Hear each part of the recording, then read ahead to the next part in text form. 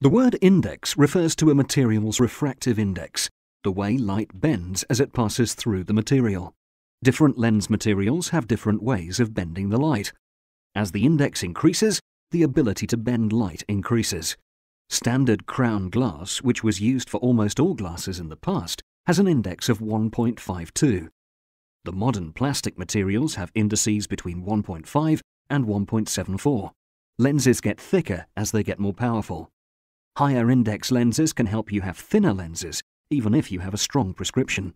1.5 index lenses are fine for low prescriptions, but get thick quickly as prescription increases. You may choose a mid-index lens, such as a 1.57 index lens, if you have a prescription that's medium strength.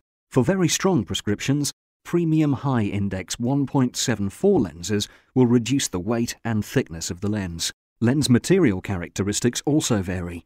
Some lens materials are less appropriate for semi-rimless and rimless frames, for instance.